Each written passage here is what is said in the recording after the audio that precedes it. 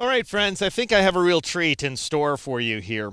You're going to get a sense of really what Photoshop can do, just how powerful this amazing program is. Yes, you can correct photographs. You can make them more colorful. You can correct their colors so they look more like the real life you thought you shot. You can make images less colorful. You can bleed the color out and make black and white images. You can sharpen the detail. You can paint from scratch if you want to. You can add painted elements to a photographic image. You can add special effects, or you can completely transform an image, which is what we're going to be doing inside of this chapter.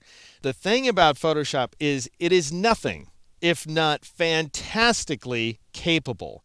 Yes, it's hard to use, and it can be quite intimidating at times. But once that light bulb starts going off, this program opens wide up for you, and there just is nothing you can't do where editing a 2D photographic image is concerned. Now, I've got some files ready for you here if you have access to the exercise files folder, and you will find this image called basebuildfile.psd.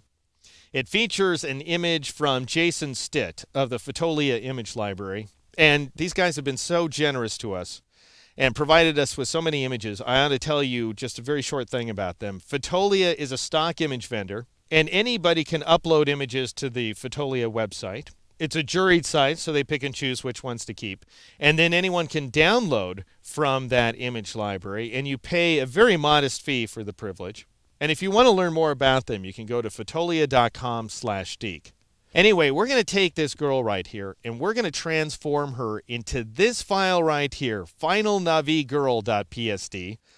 And this is essentially a Navi like those from the movie Avatar, which you may be familiar with. It was somewhat popular, you might recall.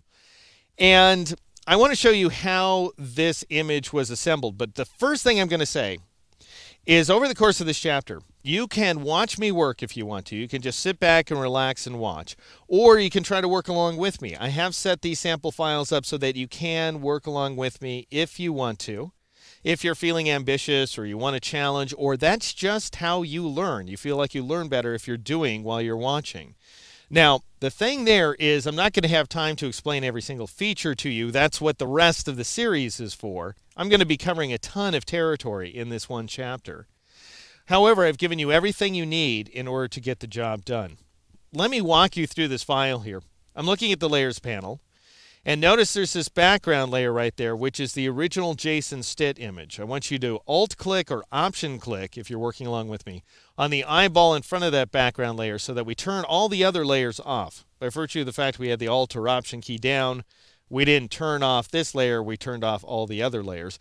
And I want you to see, everything is founded on this image. It isn't like I just went and painted a Navi from scratch or something like that. It's actually a transformed version of this photograph. And then what I did was I liquefied her eyes. There's this filter inside Photoshop called Liquify that allows you to paint in distortions, and that's what I did here. And then these Navi people, they have big brows and very wide noses, and that bridge of the nose actually needs to cover up part of this right-hand eye, her left eye. So I added this layer right here, brow and nose. And then I went ahead and painted everything blue, so her skin, that is blue. Her hair remains brown. And now at this point, she's looking great. The skin looks awesome, but her eyes look totally wrong. So I've got these eyes layer. I'll go ahead and turn them on, and you can see now we have these glowing irises. We've got these pupils. I'm retaining the highlights from the original image. So I actually lifted these highlights from the original irises. And then I went ahead and added some war paint, which is the whole reason I wanted to do this in the first place. I'm just really crazy about war paint right now. And then I figured I'd like to integrate her better with her background. So I added these blurry leaves up front. And that way she appears to be in a kind of jungle environment. And then finally I added this glowing dragonfly layer that's over here on the right-hand side of the image. And that's it, folks. Those are the layers at work because we have some of the layers grouped together. In all, we've got more than 20 layers. I'm going to show you how they were all put together. You can sit back and watch me. You can try to work with me. It's totally up to you. However you decide to do it, let's get started.